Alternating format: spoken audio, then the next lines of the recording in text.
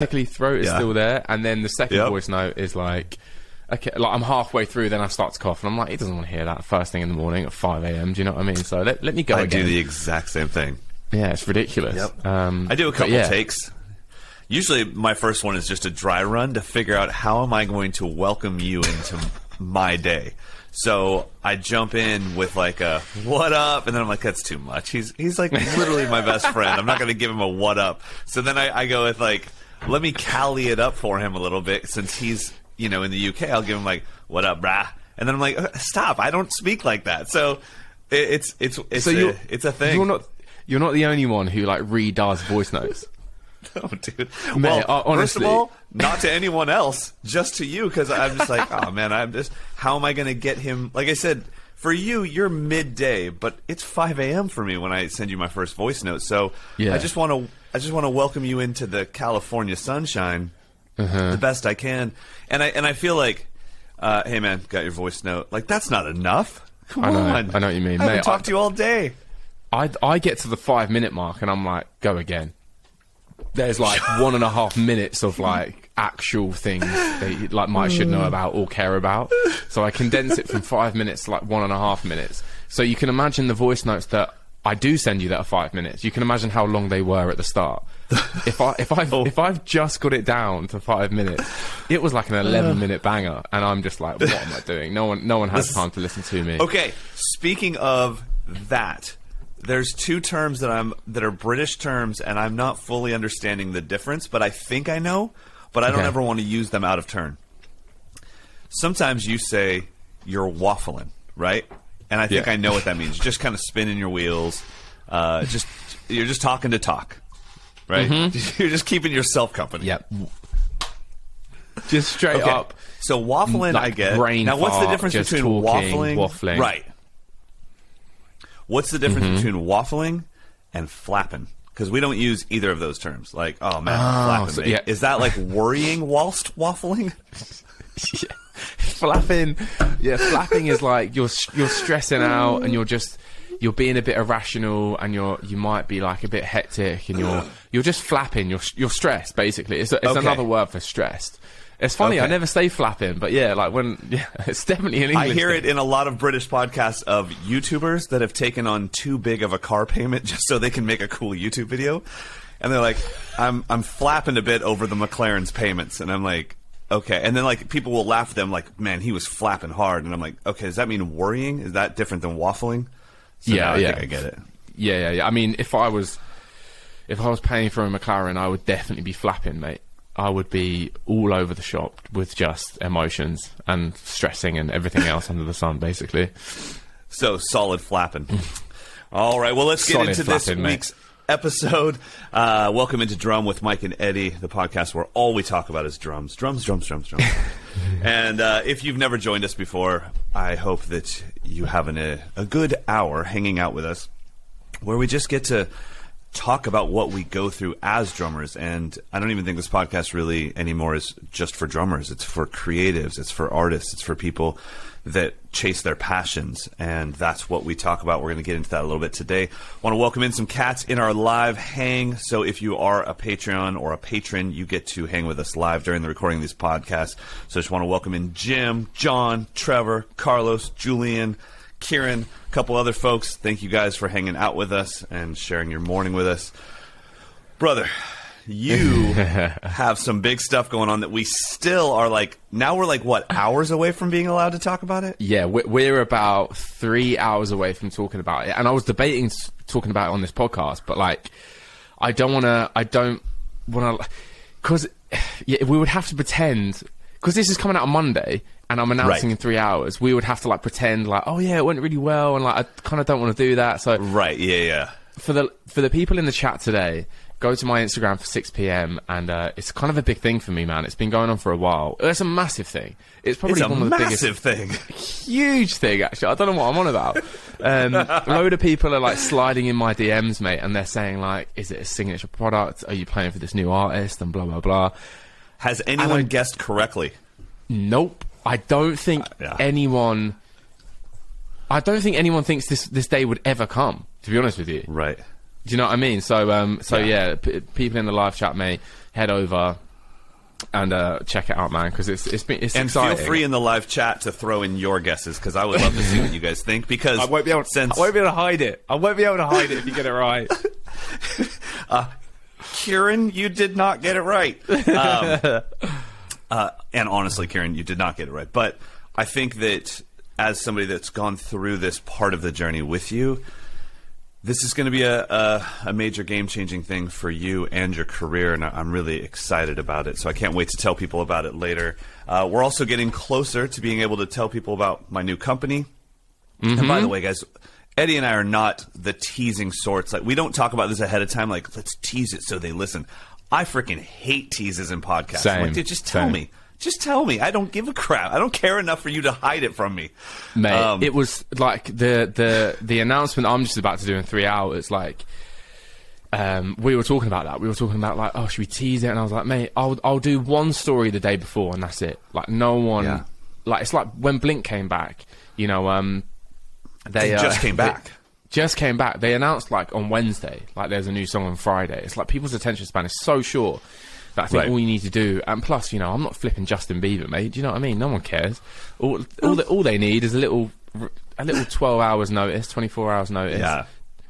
So, I'm excited. Just for the listeners, I want you guys to know the teasing of this is all, like, contractual and business related. It's not like a way to hype up the podcast, but we will tell you. Well, you'll find all about Eddy's announcement in a few hours, or if you're listening to this on Monday, you've already found out about it. Please send him a DM. Let him know your thoughts, and I'll let you guys know about what I've got going on. Probably in, I would say, about a month is when I can announce it. So earlier than I would think. expected. Yeah, I think I'll announce it before maybe.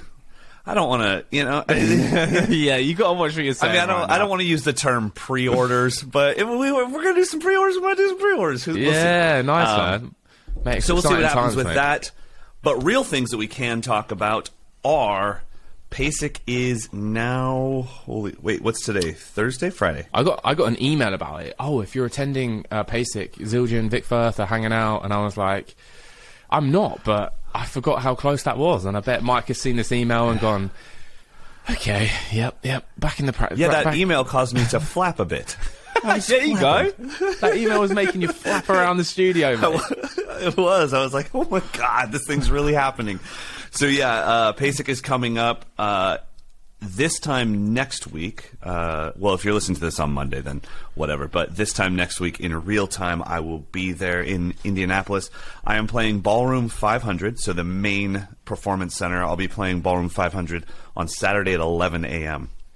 So if you guys want to come out, please come out and hang. I try to make my clinics a chance to release the stress of all the clinics you've seen, because if you go to all the greatest drummers in the world and watch them play, it starts to add up. You're like, why am I even doing this?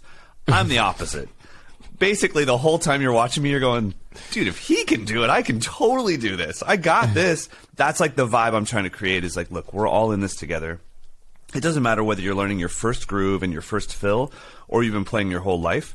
You still feel the exact same way, right? When you're trying to learn anything, you still feel like a child. Yeah, literally. That's what I felt like earlier, mate. I sat down on the kit just before this podcast, and I was learning a song, and I went for this idea that was in my head, and I just couldn't do it. And I was like, oh, okay, yeah. I still feel like I can barely even spell drums, let alone perform at a masterclass for a clinic.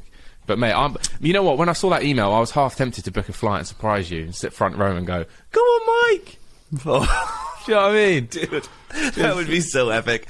And the Zildjian dinner is the only dinner you and I can attend together legally, because I'm a Vic Firth guy, you're a Zildjian guy. It's the same dinner. It's the same dinner. I know. It's one of those dinners where, like, those dinners at drum shows are they're not awkward, but it is like. It's like being in a different mob in New York. Do you know what I mean? It's like, you got the Zildjian family, you got the Meinl family, and like, you want to go over, and you kind of do, but then you feel the Zildjian eyes on the back of your head when you walk over to the Meinl table. And then you feel like, and then you're with Promark, and some of your mates are on the like Vic Firth table, and you're like, oh, is he crazy. Staying? Is he staying? Oh. He's having a drink. He's having a drink. All right, we've lost him. He's gone. He's gone. Cut him off. All right. All right. Looks like Mike just signed with Soultone. I'm like, dude, I went to high school with that guy. I have to say hello. I'm not signing with Soultone. I just want to say hi to Bobby. I haven't seen Bobby in days, man. God. Bobby. Yeah, it is crazy. The other thing I find really awkward about those dinners is you all meet somewhere, but you never meet at the restaurant. You meet somewhere and then you walk over in your Meinl crew or your Gretsch crew or whatever. But then you have to enter the restaurant and then you're thinking, well, there's 6 artists here that I don't know. There's 3 that I'd really like to sit next to. And there's one that's actually my freaking idol. I'd love to sit next to him or her. And so you're kind of like moving around, like, I'm going to go wash my hands real quick, and then I'm going to come back and stand next to the person that I want to sit next to. Mate, it's like musical who you're chairs. going to sit next to is it is, because whoever you sit next to, you only get 2 to 3 people's worth of distance of conversation. Yep. So it's like, great. Yep. I'm with the drummer from the Violent Femmes. But it's not even the original drummer. It's like some guy that replaced the drummer in the Violent Femmes. I was going to sit next to freaking Dave Weckl. Now I'm sitting next to Bob. That was literally what happened to me at the UK Drum Show. We went for a Promark Evans dinner, and I'm not going to lie, I think I pushed the waitress out the way, bless her. I think she fully stacked it. I think a tray of beers went out the way. I was like, woof, I'm sitting next to you, mate. I don't know anyone else here. But anyway, so awesome. Mate, so sorry to cut you off. Before I forget, last episode, when we were talking about what it's like to get a signature product made, we briefly touched on the subject of you not having your name on your signature products, and we didn't really get into it. And I think a lot of people would like to know, one, why and how, and if I don't know if that's been done before. Has it? I don't think so. I don't think any other drummer has. Everyone's got the ego, mate. Everyone needs it on there. Do you know what I mean? They do. They need it on there. Their ego's in the wrong place. If you want to make money off the royalties, get your name off the damn product. Here we go. That's just how it works. We're talking the talk. Now we're talking the talk. So that is the reality of the situation. The reality is it's all based off of my experience as a drummer coming up as a teenager. I remember my favorite feeling sticks in the world. And this was not even a fan thing. I worked at a drum shop, and so my favorite sticks from, like, say, 16 to 21 were the Dave Weckl Vic Firth sticks. They were like kind of like this maroon, almost purple color. Not purple, but kind of maroon. They seemed to. I was like, I don't know what Dave's doing over there, but he worked a deal because those sticks never broke. I would whittle them down to like toothpicks, and they were still holding on. And then I'd get a pair of Vic Firth 5As, and I'd be like, boom, snap. Oh, come on, man. So I was like, all right, the Daves are the jam. And this, like I said, this was not... I'm more of a Weckl fan now than I was back then. So, and then I stopped playing them because... Oh, I lost Eddy. I'm here, mate. I can hear you. Oh, okay. Looks like you were like, I'm not going to show you my video anymore. I'm here, mate.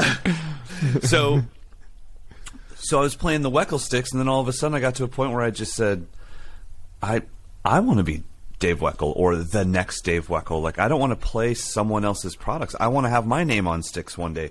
And so that was almost like a lesson in itself. It taught me, wow, like, this is one of my favorite drummers. I love the product, and I'm not willing to play it because someone's name is on it. And someday I want to be at the level that I have my name on something. So that was, I mean, obviously I wasn't thinking reality-wise that I'd ever have signature products, but when it came time to do signature products, that's when I just said, like, well, if I want other people to enjoy these products, if I want other people to play them, that basically they'd have to be a Mike Johnston fan, which makes me want to just barf in my mouth, to play these products.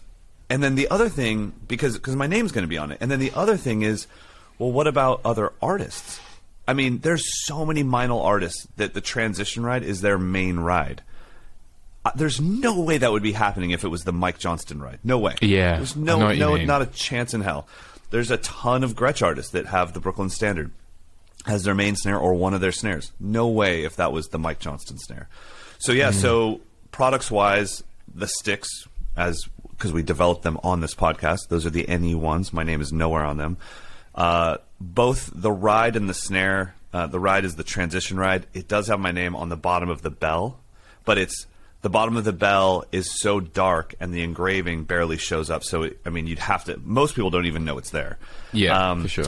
The Brooklyn Standard, I sign a little sticker that goes on the inside of the shell, so you wouldn't know my name is anywhere on that drum until you change your head, and maybe then you don't even... And I don't even know if it says it in text. It's like my signature. My signature looks like I fell down a staircase with a pen in my hand.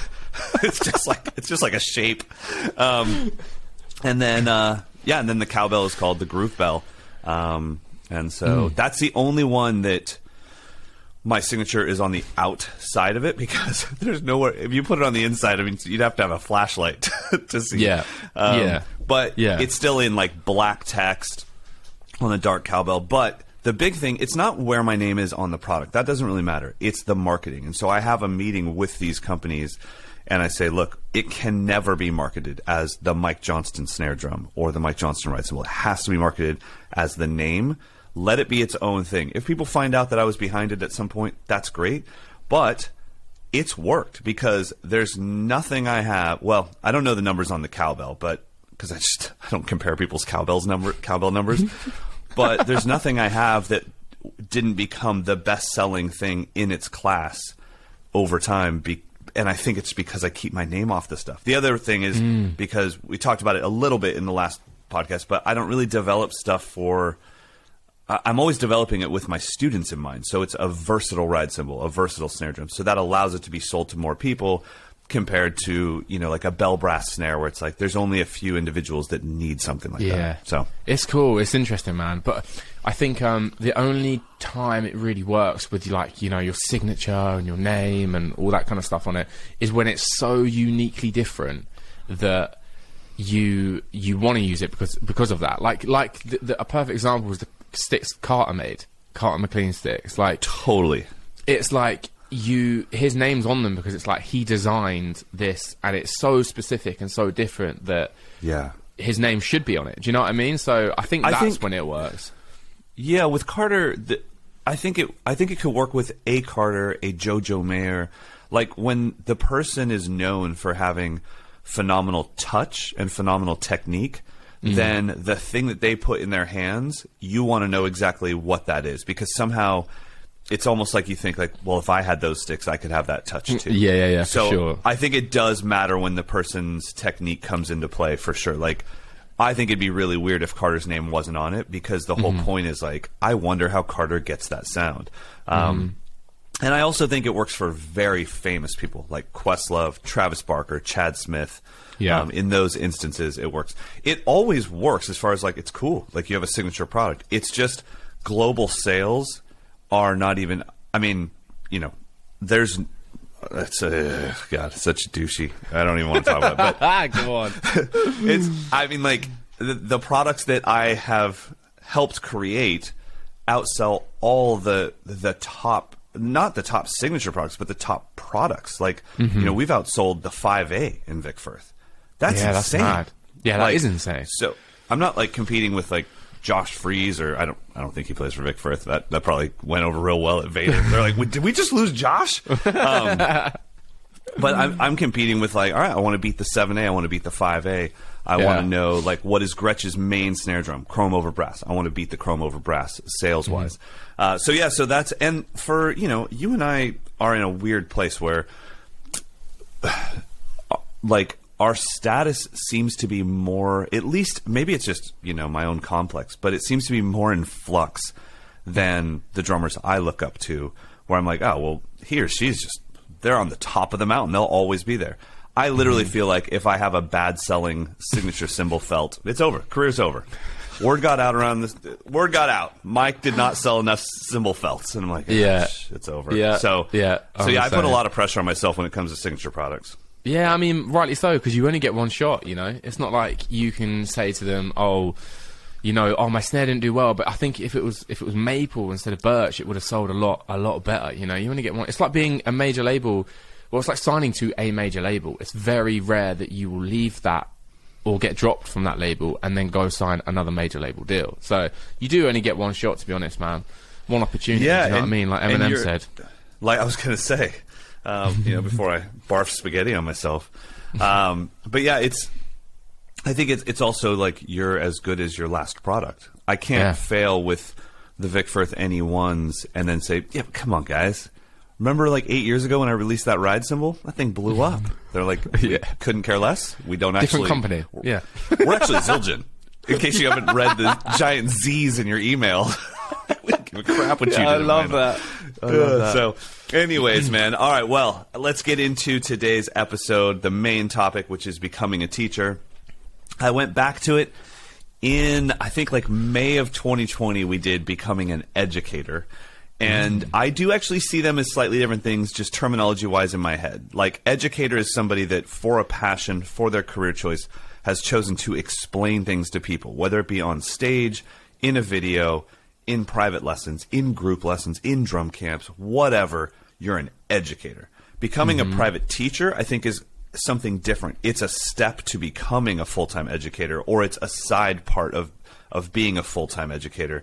But I think a lot of our listeners could be teachers if they wanted to. And I want to talk about what it's like, especially because you're doing a lot more one-to-one private lessons now. So when did you start bringing private lessons back into your career flow?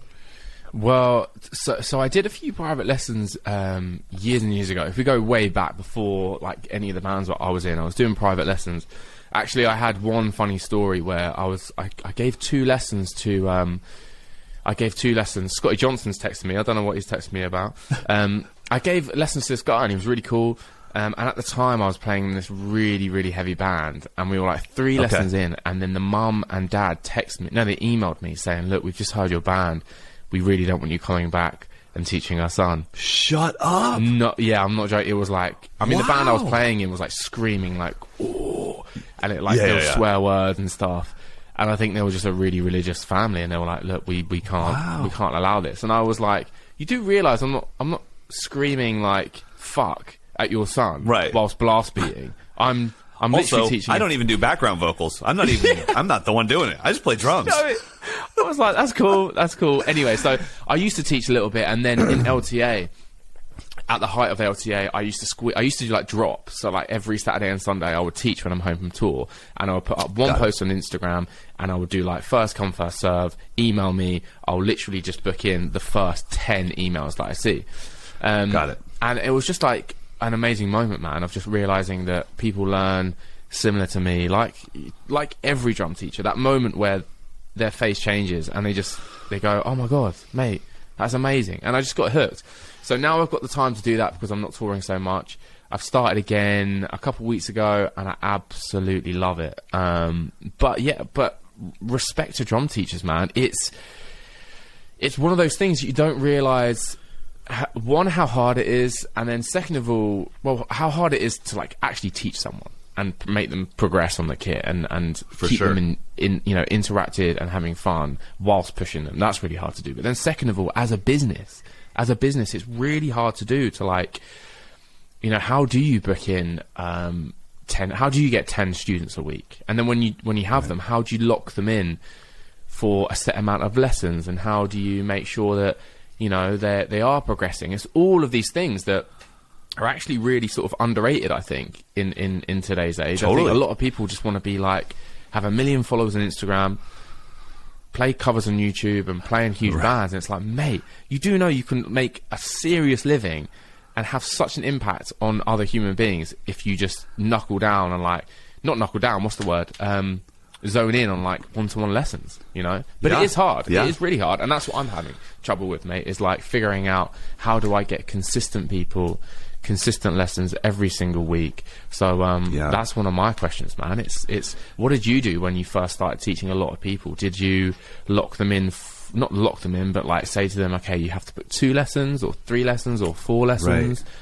That's what I'm having trouble with. Well, we were definitely you and I are, or when I was teaching privately full time, it was so different because I was teaching people how to start playing drums. And I didn't, especially when I moved to a new town, which happened in my career twice, that I moved to a new place where no one knew who I was, and I just literally started from scratch. And I was just taking on mostly beginners, mostly people that just wanted to learn how to play drums from scratch. I was going to be their first teacher. Every once in a while, you would luck out and have someone that's a little bit more advanced. You're like, sweet, I don't have to teach you how to read notation or like some of the things that can bog down the lesson process. So in a situation like that, you're bringing on full-time students. Like you're committing, like you're not taking one lesson with me. Right now, Amber's booking some one-to-one lessons for me right now, and those are just like what you do. Like it's this cost per hour. It's set in stone, but it's one lesson, and then I may never see you again. That's so different than I'm booking kids or teenagers or adults, but for like monthly lessons. So when it comes to monthly lessons, I was very strict with the policies. So I guess the one thing that I've noticed from talking to a lot of drum teachers around the world is my policies were quite different. I was very lucky to be in demand enough that I could set the policies that I thought made logical sense, which is you don't pay for lessons. You pay for being on my schedule. So I did half-hour lessons, and I was charging, I think, $30 per half hour at the time. This is, 10 years ago at the Drum Lab, or I guess 13 years ago. So anyways, half-hour lessons, and it was $30 per lesson, but it wasn't. It was $120 per month, which basically said if you came to 4 lessons, it would be $30 per lesson. And that was kind of the going rate in town for music lessons and for other things that I saw parents dropping their kids off for. I would literally walk into karate dojos, taekwondo dojos, soccer practice, and just be like, how much do you charge the kids? How much do you charge the parents for the kid to be here for this amount of time? So I kind of figured out the hourly rate was about $60 an hour for activities for children. So I just made it $30 a half an hour. But instead of doing it like that, the contract said it's $120 a month to be on my schedule. I will never miss a lesson because even if I do miss a lesson, I have this list of subs that will come in and teach you. So your child will never have the time where we just cancel their lesson. So it is $120 a month to be on my schedule. Now, I understand your kid might get sick a few times throughout the year. That's fine because every couple months there will be 5 Wednesdays in the month, and I don't charge you extra for the 5th Wednesday of the month. So throughout the course of the year, it's all going to even out. Everything's going to be great. And if you show up to all the lessons, you end up getting like 3 or 4 free lessons. So it was, but the big thing was we do not talk about makeups. There are no makeups. If you don't show up, I don't know what to tell you. I was there. And a half an hour isn't enough time for me to do anything. I can't leave because for the first 10 minutes, I'm wondering where you are. Then it's like I have 20 minutes left. That's barely enough time to like make a matcha. So, yeah, go ahead. Another question, mate. This is so funny. This is like you're giving me like a consultation. I love it. I'm just like this is me, listeners. This is me genuinely like this is like a voice note. So you. So say if the lessons you're booking in, that Amber's booking in, are they an hour, 45 minutes, or half an hour? 1 hour now. The only reason they're an hour instead of a half an hour is because when you're dealing with more advanced students, which I am now, they can handle it. I don't think beginners can handle an hour of education. They don't need that much. In a half-hour lesson, they walk in. 5 minutes is me and them on a practice pad facing each other, just shooting the stuff. We're just talking while warming up our hands. And I'll say, all right, single strokes with accents. I'm literally playing paradiddles because I'm an idiot. I don't know why I'm doing that. Single strokes with accents. So we're just doing that. And I'm literally telling them, so how's your week been going? I'm seeing how well they can handle a conversation while playing single strokes. I'm looking at their hand technique. I'm getting some vibe. All right, let's switch to doubles. We do doubles. I'm like, faster, faster, faster. All my students know that there's a $100 bet. If you can ever play double strokes faster than me, you get $100. So they're always chasing that thing, and I'll push them until they break. We're good to go. That's the first 5 minutes. Then we jump on the kit and trade fills for 5 more minutes, and that gets me seeing their creative juices flowing like, okay, you always stay away from the kick drum when you play fills. I need to work in some more linear stuff. Or, damn, we did like 40 fills and you didn't do a single triplet. I'm giving you too much 16th note material. We need to bring some triplet world into it. So that happens. So now we're to 10 minutes. The next 10 minutes is, hey, bring out your papers from what we did last week. So it's a 10-minute review. Now we're at 20 minutes. The next 5 minutes is me teaching them the next step. They don't need to do it in front of me. They haven't even practiced it yet. Go home and do it. So now we're at 25 minutes, and the last 5 minutes is me reviewing what they need to do and then doing the, I guess basically like the due diligence of making sure they can practice. Should they film me? Like, hey, do you want to pull out your phone real quick and just film me doing it for you so you know exactly what to do? Or it's me jumping on the laptop and sending them GrooveScribe links and be like, all right, you have the GrooveScribe links in your email. So that's our 30 minutes done. And if you structure your practice like that, you'll never, or your lesson, excuse me, you'll never feel like, oh, this lesson's taking forever. It flies by so quick. That same half hour, if you just sit down and go like, so what do you want to work on? You're effed. Game over. Yeah. It's funny you say that, like how you start the one-to-ones. It's kind of similar to me, mate, really. But yeah, that's something that I've always toyed with, like half an hour, 45 minutes, or an hour. Because it's never really 45 minutes anyway, is it? Because people like to talk and you like to talk, and it sort of naturally flows over because you're just two drummers hanging out. That's something that, if I'm in 100% transparent, that's something I struggle with sometimes when it comes to one-to-ones. It's like, I forget that this is a business, really. Do you know what I mean? I'm not just doing this solely for fun. Like, this is a we are doing this, you hand over money, you walk away as a better drummer, loving life, and you want to come back for more. Do you know what I mean? And I think that's something that I struggle with. And that's something that I worry about if I'm going to, let's say, book out an entire Thursdays of lessons back to back. You know, how late can someone be? Late at all? Oh, it doesn't matter. Yeah. No, it doesn't matter. So if it's a 1 hour lesson and they get there 20 minutes late, it's a 40-minute lesson. And there's nothing to talk about. You didn't pay for a 1 hour lesson. You paid for 1 hour of my time. I was here on time. And I know, to all the listeners, I know I'm sounding like a dick right now. I'm just telling you, I've literally taught thousands of students. This came out of getting screwed over so many times that and having my income fluctuate. Like, well, I made $4,000 this month, and the next month I'd make $2,800, but I had the same amount of students. I'm like, how did I lose $1,200, but I have the same amount of students? It's like, oh, because Bobby's mom was like, well, we didn't make it to 3 lessons. And I'm like, Susan, I don't give a shit. Damn it. Oh, damn it. Oh, son of a... I love it. Live listeners, it happened. The LOLs are happening. The LOLs, the chat's going crazy. The chat is going bonkers. Damn it, Susan, you do it to me every time. Yes, we witnessed it, Matt F. Yeah, but no, it's true, mate. And I think a lot of people listening right now, people in the chat, people at home, people in their cars, whatever they're doing, I think people, it's just a nice reminder that, like, yeah, the drums are amazing, but if you're a teacher, this is your living. Time is money. And like you said, you can't fluctuate every month. You can't be like, oh, cool, I did half the amount of money this month just because a couple of people couldn't be bothered or didn't turn up. And I think a lot of the, we can learn a lot from other industries like fitness. My brother's a PT. If people cancel, mate, he still charges them. It's just like a no-brainer. There's nothing to talk about. Yeah, exactly.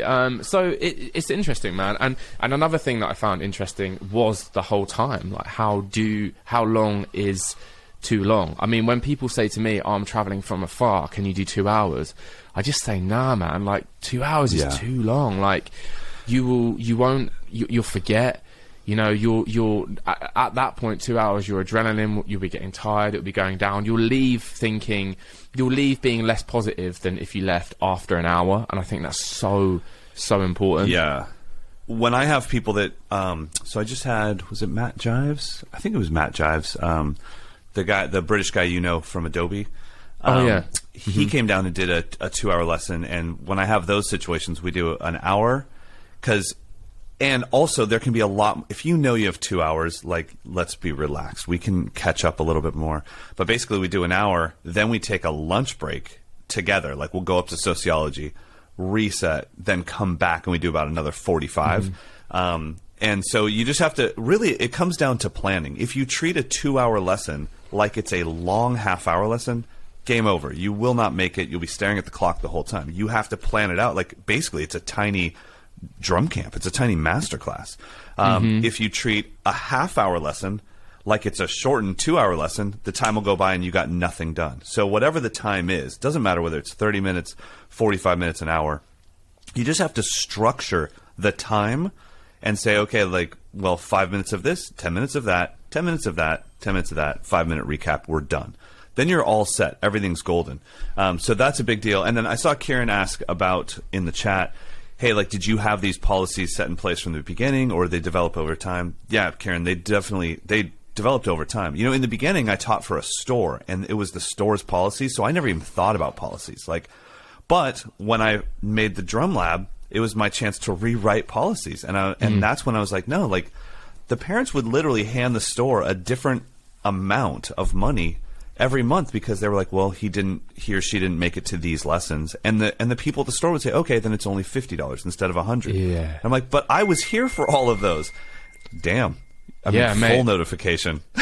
Mate, Scotty Johnson, honestly, feeling it. It's like no one ever texts me apart from when I'm doing this podcast. Do you know what I mean? And then all the texts flood in. But mate, I think what you're saying is so helpful, man. And I think we had John Robbs in the chat and Kieran. They're also saying really like good. They're asking good questions. I mean, John, in a nutshell, said that he raised his price a few months ago, and then basically 7 of his students cancelled.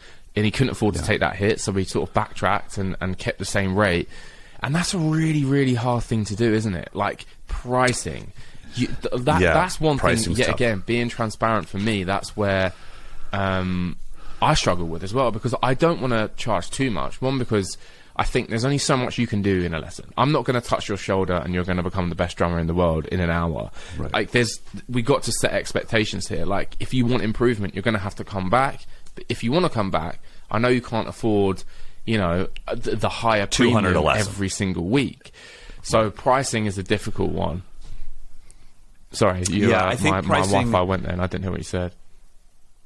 Oh, I just said, you can't charge $200 per lesson and expect them to come every week. Like, no one can afford that. Exactly. So that's why it does depend on, are you trying to be on my schedule? And that's what you have to figure out, and everyone has to figure out.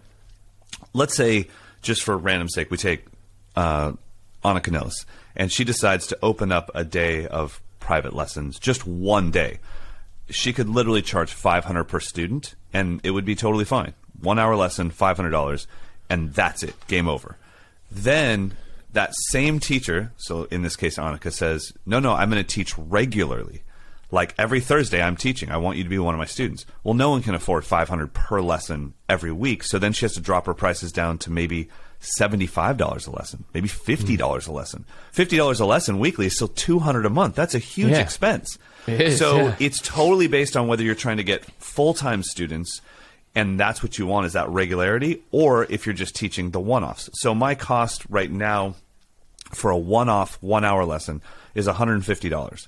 That's because you're coming in and I'm going to give it everything, and I'm giving you probably like 3 months worth of work in one lesson, because I don't think I'll ever see you again.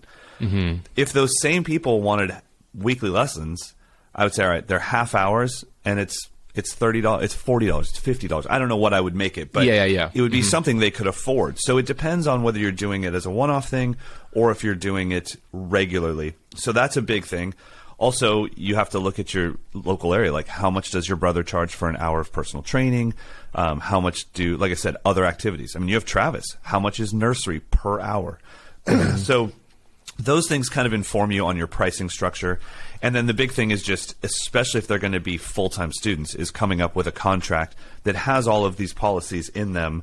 And like I said, it's like there's no negotiating on price. Mm-hmm. If you are on my schedule monthly, it's $200 a month, or it's $150 a month. But that's just it. And you just pay $150. And if you don't show up to any of the lessons, it's $150.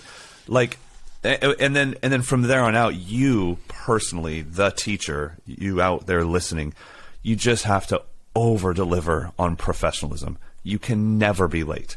You have to always, like, when I'm with a student, especially when I had the drum lab, you know, I was teaching, so normally noon to 8, so 16 students a day, 16 half hours a day. You cannot come out into the lobby 1 minute late. It has to be on the dot so that parent and that student knows you get 30 minutes. If I'm 5 minutes over, that ate 5 minutes into the next student's time. And what if Bobby's mom, what if Susan's all fired up and she's like, well, we did start at 12:35. Yeah. All right, Susan, we'll go 5 over. Well, now the next, but I go 2 Susan. over with Bobby. Now it's 7 minutes over. I'm cussing all over again. Yeah. So you just have to be super professional with everything. The last thing I want to say, just because I know now that I've been to your studio and everything, definitely first lesson, you can go, if they're late because they couldn't find it. I mean, I did that a ton in the drum lab. We were in a pretty hard to find place. So it was like, yeah, I know you're late because you just couldn't find the place. And I was teaching back in the days of MapQuest. So they'd like come in with their papers. They're like, it said to take a left on Manzanita. And I'm like, yeah, sorry. MapQuest hasn't been updated in a while. Yeah, man, mate. This is such. I hate to say it. I hate to be egotistical, right? But this is a bloody good episode, mate. I feel like everyone's at home with their notepads out right now, man. But so I also know that there's a lot of people listening that will have gone through what I'm going through right now and what I did do when I first started teaching drums. So what keeps the parents happy is like certificates and grades and progression that is shown on paper, which is factual, right? Really good point. Really good point. I can't do the grades. I mean, I can play what's in the books, but I don't really know what those books are saying. And that was something that I really struggled with. I remember, so when LTA, my old band, had a studio basically near London in a place called Watford, there was another drum teacher in there who was just busy, man. He was just busy.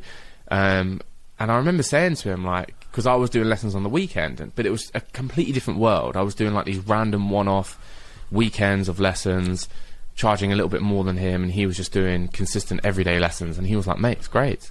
Parents want to see that graph go up. And I was like, let me see one of these books. Let me see a grade 3. Let me see a grade 4. Let me see a grade 5. And I was like, I genuinely don't know what... I do kind of, but not to the point where I could teach it confidently and get them through the exam.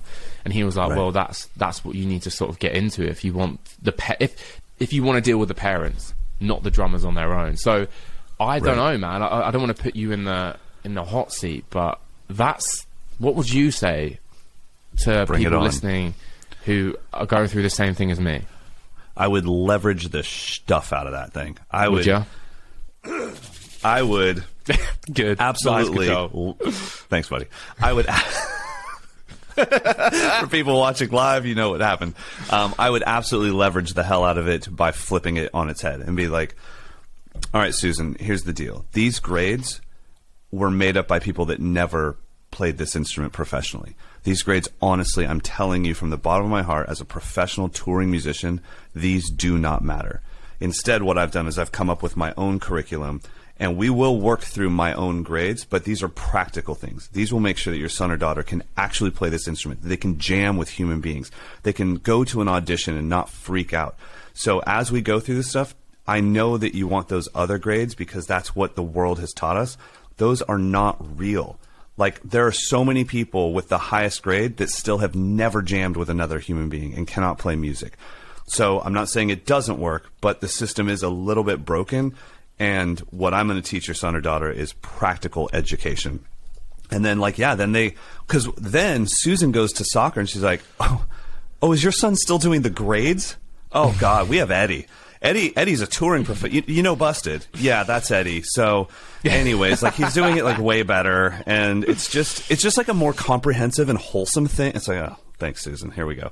But she becomes your walking business card because you've told her there's a better way to do it than how it's always been done. So yeah, I would absolutely leverage the grades on a negative scale. Like, I would just go the opposite direction. Yeah, man. That's interesting, mate. And mate, I'm loving it though, man. Like, teaching, it was so cool to have a conversation with someone. I can't remember his name. Sorry for forgetting your name, mate. But at the podcast we did, the live event we did at Graham Russell's, I got chatting. Oh, Ash, that was his name. I got chatting to a guy called Ash, and he was a full-time teacher. Quit his job and just went full-time into teaching. And I was just saying, like, isn't it amazing, like, how you can be a professional drummer, a professional teacher, make a good living, and you're teaching people how to play drum fills and drum beats. Do you know what I mean? Like, and you're making more money than you were in your you know, important job, in your serious job. And I think it's such a good hustle, man. Like, I feel it really like is. I don't know why, but I feel like as of late, over the last sort of couple of years, like, the hustle has been like pushed to certain areas of, like, you know, streaming and content and Patreon pages and that kind of thing, which is wicked. But the one thing I've noticed about one-to-ones at the minute when people come down here is that people are dying for that stuff, that one-to-one, like, interaction and actually being in the same room as a drummer and playing the same playing the same kit as someone. Do you know what I mean? And I'm loving it. I'm truly loving it. So today's been an absolute masterclass in just like, okay, how to level it up a little bit more and get consistent with it. That's the key for me. I've never had consistency. I have a lot of DMs, and I have to sift through the DMs with like, okay, you're serious. You live I don't live in Australia, mate. You know what I mean? You thought I lived in bloody totally Melbourne. Like it takes a lot of time. So I'm going to add a thing to my website, which means people can book in. They can click in person or Zoom. It will give them all the information they need. And that will be that. But yeah, consistency is what I want to work at, man. Because I think you could even leverage the money side of things too. Like if you are committing, if it's a one-off lesson, the hour is whatever you decide, £200, just for round numbers. If it's not, if you want to be one of my actual students, if you want to take the 3 o'clock spot on Thursdays, now it's down to £200 a month. Now you get 4 lessons for the same exact price as one because you're consistent. With our trainers, like my first 4 months with Cody, it's shockingly expensive, but it's making me commit to it. Yeah. And I'm sure if I said, okay, what if I committed to 2 years? The price would drop, So I think that you can do it that way and then try to find those serious students. For my teacher, Pete Magadini, you had to audition to be one of his students, and then he brought you on as like, all right, I've agreed to teach you. I've agreed to take you under my wing. I only have 5 students right now, but once again, it was like, it's this much to be on my schedule. And it was a 2-hour drive, So you just have to kind of figure it out. But becoming a private teacher, for anyone listening out there, there's really only 2 things that you have to become a private teacher. First one is a passion to explain things to other people. The only reason Eddy can do private lessons, drum camps, drum festivals is because he has a passion of explaining things. You and I both know, bro, like how many pro drummers have tried to teach and they literally say, screw that. That is hell. And it's like, well, yeah, you don't have a passion to explain things. You have a passion to tour or a passion to record. Yeah. You have to have a passion to explain things. And then the second thing is the distance between you and the student. So a lot of people think, I'm not good enough to teach. And it's like, well, how good are you? Like, are you better than someone that's never played drums at all? And do you know proper technique? And do you could you help someone get into this? Then absolutely you could take on some beginner students. As long as the distance between you and the student is enough, you can teach. And as long as you have a passion for education, you can teach. And then you're set. Yeah. And then you can do this, you can make money from this instrument, which is amazing. Mate, Matt F in the chat said something really, really cool then. He's a parent, he's got a son or a daughter who's a drummer, and they do, they're having one-to-one lessons, and it's done via grades in a thing called Rock School, which I'm familiar with in the UK. And he said, I would prefer a recording to take home, to take away in place of a certificate. And I think that's amazing. I think that's such a cool 100% line. Like, I think I'm going to sort of level up on that. That's so cool. Could you imagine showing Charlie from Busted a certificate instead of you actually playing drums? It's true, man. Hey, can I be in your band? I have this certificate. Charlie would be like, I don't even know what that is. Do you have any recordings of you playing drums? Because I'm not going to hire you to write a curriculum. I'm hiring you to play drums in my band. I need to see you play drums. So I think that could be the thing, too, that you leverage. I mean, you have cameras in your room. You have lighting in your room.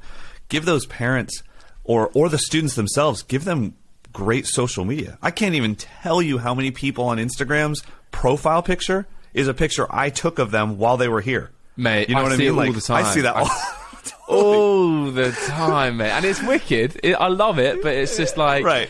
I swear most people are coming to the camp now just like, look, listen. Just to get some social media. The lesson was good, mate. Can you fire me that? Can you airdrop me that picture you just took? I need a new profile. You're going to film us, right? I mean, you're going to film us and then you give it to us, right? Can you do it in RAW? Because I'm going to color grade it myself. Yeah, of course. I'll shoot it for you. It's all good. All right. Well, I hope this helped a lot of you out there with the whole concept of teaching, especially contracts. Definitely come up with a contract that states the rules very simply. And no one else in the world gets walked over like professional artists. Stand up for yourself.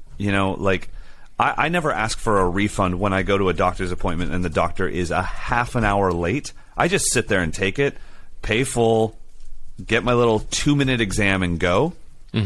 We have to stand up for ourselves and be like, look, this is what it is. It's this much money to be on my schedule. And like I said, give them bonus things. Like, I don't charge you extra when there's 5 Wednesdays in the month or 5 Tuesdays in the month. That's a floating makeup lesson for any time that your son or daughter misses their lesson.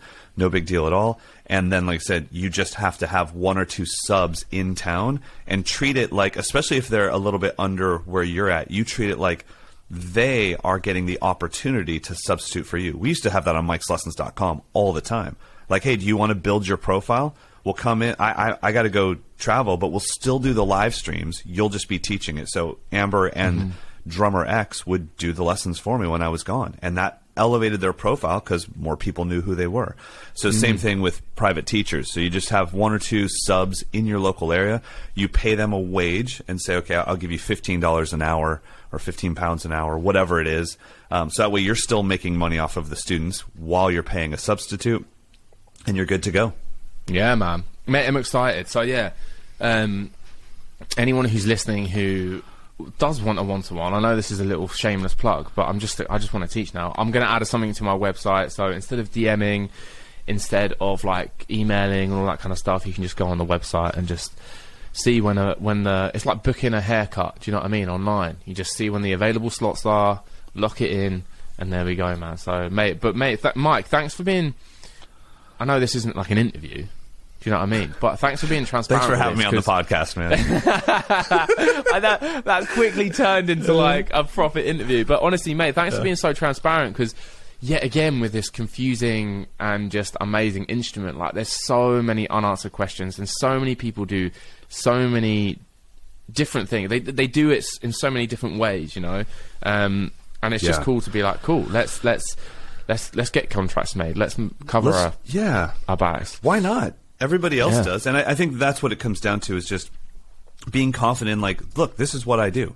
I'm good at this thing.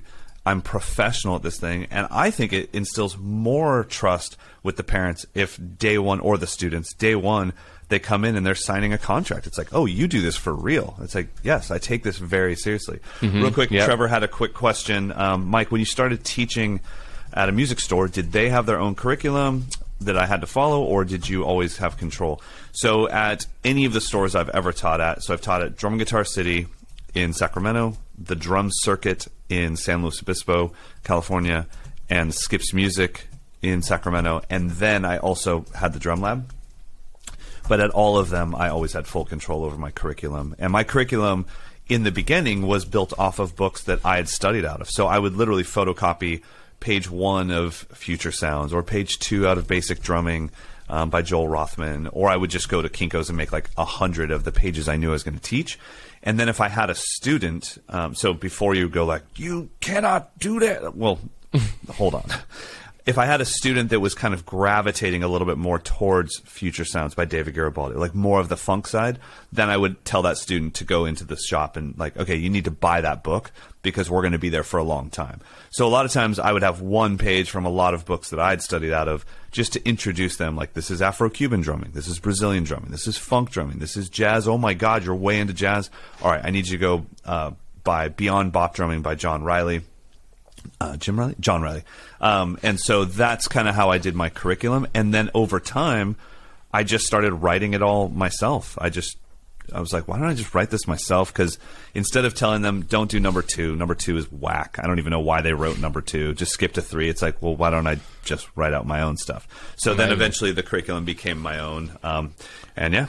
Good to go. That's sick, man. Mate, another quick question by Stephen. It's a bit of a subject change, but to be honest, it's something that I'm going through next week. So he said, do you have any trips or tips for the few days before recording an album? Intense week of recording next week, which I'm excited about. But yeah, I'm going through the same thing, mate. So in about a week and a half, I'm going to be locked away in a studio for a week.